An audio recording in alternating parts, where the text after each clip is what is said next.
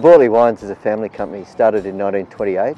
We have approximately 400 employees. The catalyst for starting on the sustainability journey was we had an environmental assessment in 2004 and we changed the way the winery operates by going from a system where wastewater was a product that just got put out and was forgotten about to an idea that we could use wastewater to create a sustainable agricultural system.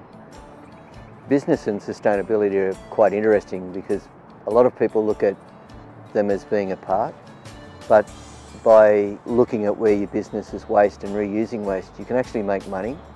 So from a business point of view, it's very good to become sustainable because you can improve your bottom line. And if you improve the bottom line at the start of a business, you have to sell a lot less to create the same profit. My proudest achievement was putting in a large hot water system. We've probably put in one of the biggest hot water systems you'd see around. It's a 3,000 tube evacuated tube hot water system. It really is an amazing little toy.